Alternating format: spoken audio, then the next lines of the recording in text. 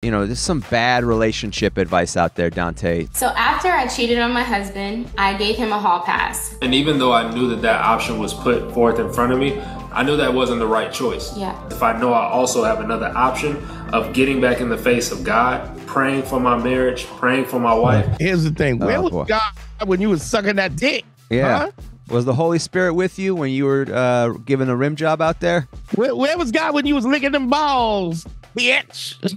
It's just such some dirtbag shit that just, and then to bring God in it as if that had, if he had anything to do with it. Thing is, I know that all these innocent civilians in Israel and Palestine are dying in mass numbers, but the important thing is that God was helping you put that dick right into your slot. It's really nice that God could. You know, she spit on it and so it slid in nicely. Like, you goofy. Like, stop. I'm not an alpha male. I'm not a beta male either. I'm just a better man. Better man.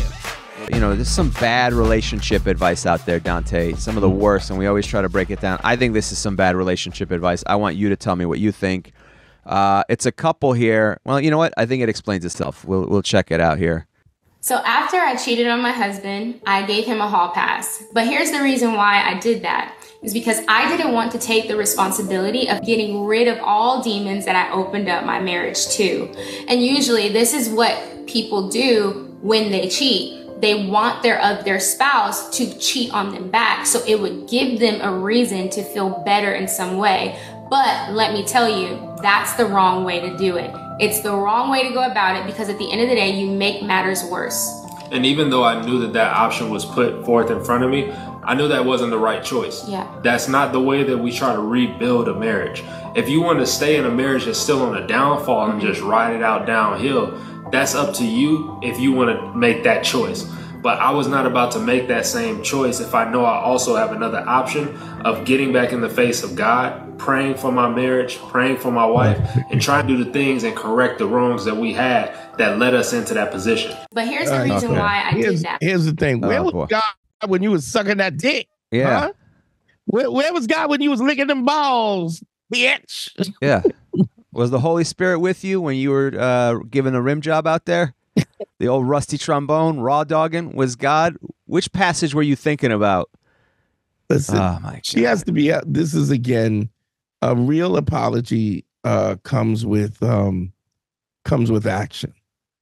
And although I don't agree that a hall pass is, look, you're gonna do what you want to do. Like, if somebody's hurt and they want their pound of flesh, trust me, they're gonna get their pound of flesh, whether or not you gave him a hall pass or not. But this is the whole thing. I just prayed for my wife. Where the fuck was the prayers when she was licking somebody's balls? Like, my whole thing with this is it's just so absurd. A letter from Balls to the Corinthians. Balls, Corinthians 2, as Trump says, Corinthians 2. Yes, you're right. You shouldn't have a hall pass, because somebody want to knock something down, and as because they want satisfaction, they're gonna do it anyway. But the reality of it is the accountability of the accountability of the fact that you know that you did something wrong, and so you need to be better. We don't just move on. There's an apology, and there has to be direct action, and your attitude and who you are needs to be better. People make mistakes. Two things that you will always have to do is give forgiveness and ask for forgiveness. That's as long as you're a human being. The question is, is the constitution of this woman that cheated on this man, is the constitution one of a cheater, or was it that there was neglect or this and that? Because they surely sound like they was in church together and everything else. And so what was she doing? She was going to church, getting her lace front and her eyebrows plucked, and then sliding off and fucking somebody where? How? What? Like, it's just such some dirtbag shit that just, and then to bring God in it as if that had, if he had anything to do with it, as if that was the thing. So you know, the thing is, I know that all these innocent people are dying, and innocent civilians in Israel and Palestine are dying in mass numbers. But the important thing is that God was helping you put that dick right into your slot. It's really nice that God could. You know, she spit on it and so it slid in nicely. Like, you goofy cunt. Like, stop with your nonsense. This is like, and then this kind, I'm gonna go on social media and be the epitome of a great relationship. And this douchebag of an idiot who, and don't get me wrong, I'm not saying you can't forgive somebody. I'm not saying you can't forgive cheating. The question is the cheating the constitution of an individual, or is this just a one-off? Is there, because I've seen people do things that I never thought they would do in the context of anything, just totally act out of character. And the idea is to get on that phone, talk to people, communicate, get in their face, and so that you could see what the true nature of their personality is and what their character is, so that you're not surprised by what happens or what doesn't happen. And letting prayer and God take over is a scapegoat, is laziness. Because listen, we're both atheists here, but the reality is, even if you believe in this stuff, you have to put in the work. Just stop putting it in God's hands like, well, I'm just going to pray harder. All right. Like, how do you not suck dick harder? How about that? We could do you that. got to sit there. It's just ridiculous. I don't know, man. That's where I'm at with this. But also, he looks like he's reading a hostage note. Yeah, that's right. That's right. I mean, I knew that it would be a bad idea. Like, sure, I want to get out there and get, it's only fair that I start fucking a little bit too. But I realized that God would frown upon that. Yeah. God. I mean, he seems okay with my wife having done it, but I guess God would frown upon that. Yeah, and this also happens when you got a little bad bitch like that who you think is out of your league, or you think is better than you put her on a pedestal, so that now because you put her on a pedestal, you've idolized her, and then she showed you just who she really was. So, if you love what we're doing here, go to patreon.com. It's the best way to support us, and check out all the bonus content. That's right, patreon.com/manschool202. We do weekly bonus episodes. We do listener mail, dating tips, and also, if you love the show, you can go back to the archives starting from episode 1. All the episodes will be there at patreon.com/manschool202. I got a video for you, Dante. We're gonna. This guy's asking for advice if he handled this the right way. He decided that he is not going to pick up this birthday dinner bill. This is a guy here. I guess he got dragged to the birthday dinner of a girl that he didn't want to go to in the first place. Probably. And I think she tried to stick him with the bill. And let's see how he handled this. I want your perspective. We're both kind of watching this a little bit cold. I want to see what your take on this, if this dude handled this the right way. Was I wrong for how I moved at this girl's birthday dinner? So I get invited via my homegirl to go to this girl's dinner. I don't know her like that. I think I met her once through my homegirl a while ago. But I was like, you know what? I'm going to go because you're inviting me. So I go, I get the girl a little gift or whatever. A lot of people showed up for this girl's birthday dinner. Probably over 15. People, they was ordering 2 and 3 appetizers, 3 and 4 drinks. The best, biggest T-bone steaks with the gold on it and this and truffle fries and this and this. Something, I don't know what it was, at a certain point of the night after, people was, finishing up their plates and ordering their last drinks and stuff like that, I had to go to the bathroom, but something hit me on my way to the bathroom, like, just stop and pay for your meal. I've never gone to a birthday dinner where there hasn't been a problem with the bill. Almost never. I hate doing a fucking birthday dinner, any dinner. I hate doing a fucking multi-person dinner more than like 6 people or like a couples. I'll do 3 couples total. That's it. And we all break it down into a third. That's what we're going to do. This dude, all right, he's got some instincts. So let's see what happens. He's on his way to the bathroom. I thought he was just going to walk out. I go, all right, but that's, I guess, a scumbag move. At least pay for his meal. Nah. I like this. I had to go to the bathroom, but something hit me on my way to the bathroom. Like, just stop and pay for your meal.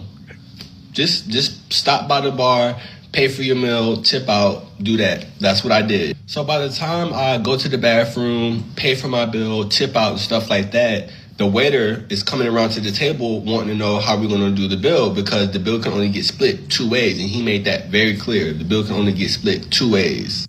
So the girl looks down at the other end of the table where we're sitting and she says, oh, well, 2 of the guests, they can put it on their card and everybody can cash app them. And they can deal with the bill because I'm not worried about that. I'm the birthday girl. I heard it, but everybody around at the table act like they didn't. So after time has gone past, nobody's putting up the card. Nobody even touched the check, right? So finally, a dude that was there, he opened it being funny, and it was over $3,500. So finally, she's like, all right, well, who's gonna put down on the bill? So I don't say nothing. My homegirl, she don't say nothing. And then so finally, another girl in the group was like, well, my homegirl, well, can we put it on your card and, you know, everybody just pay you back? My homegirl, she say no. Like, no, I'm not really comfortable with that. Da, da, da, da. So things are starting to get heated now. There's a back and forth going between the restaurant, who's going to be paying, things like that. Yeah. A lot of people are getting frustrated. Things are getting heated. So what do?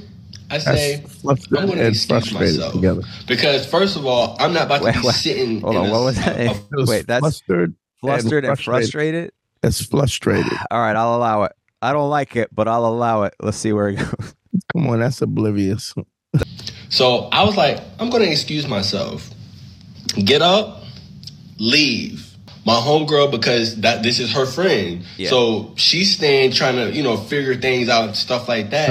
Arguing, things like that with people. I'm not doing that.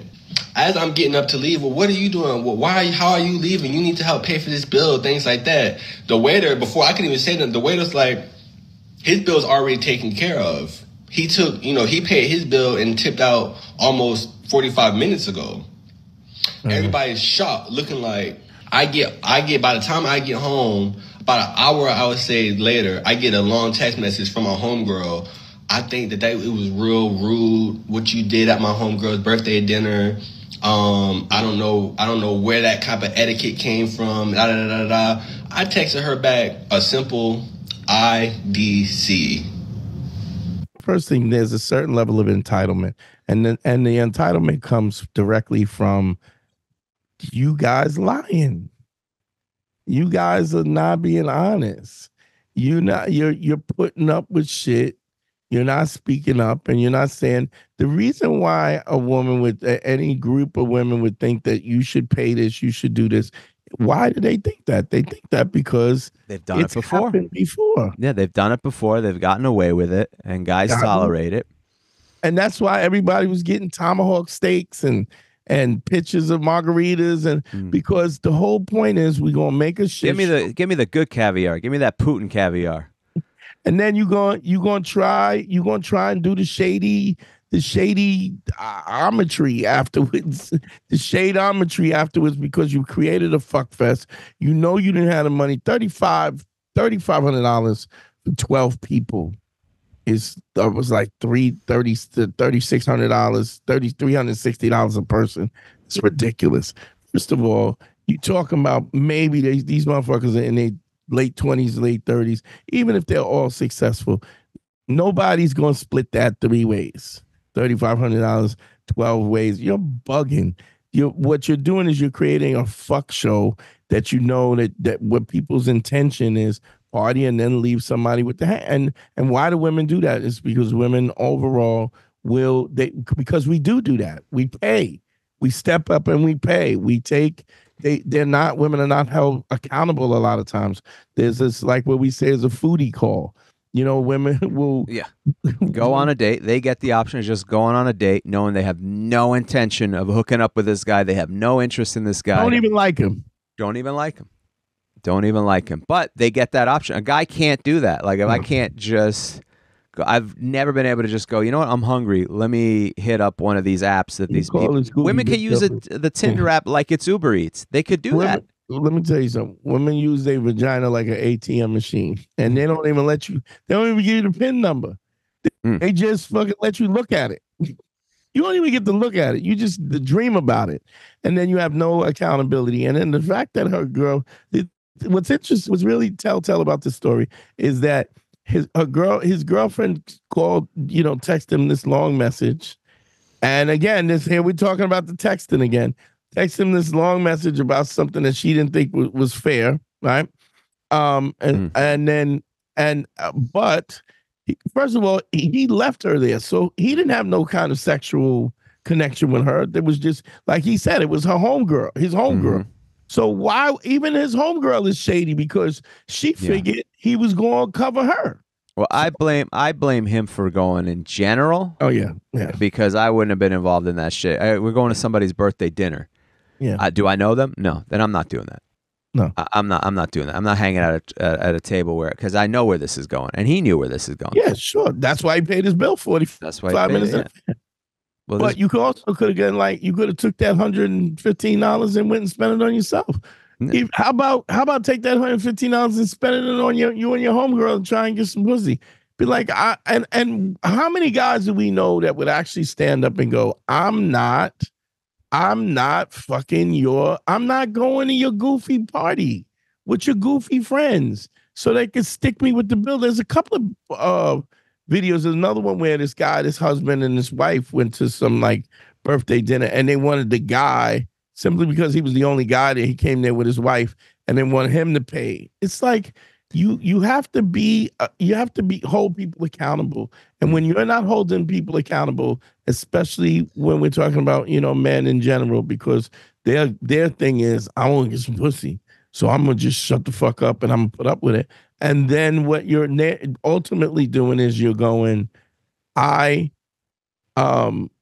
going that this behavior is acceptable and it's okay if you treat me like this. She wasn't mad that I left. She specifically was not mad that I left. She was mad that I did not contribute to the big bill. That's why she was mad. She sat there and threw her hands up and made it very crystal clear that she wasn't going to use her card.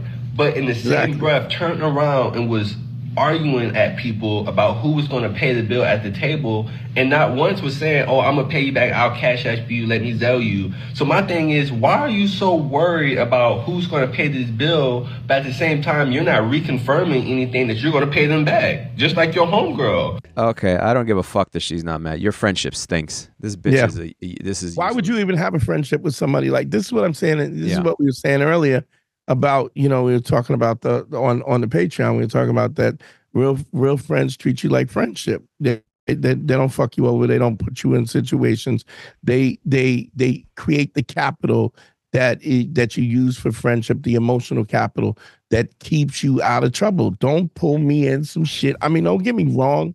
If you're in a bind, everybody gets in a bind, but you should have done everything in your power not to put me in a situation where I got problems, where you break my peace. This is not a great friendship here. He's going to figure that out anyway. But by the way, Patreon, we talked about that on Patreon. Patreon.com/manschool202 if you want to enjoy more bonus content like that breakdown we did about being honest in relationships and the value that we talked about. In all relationships. In all relationships, not just dating.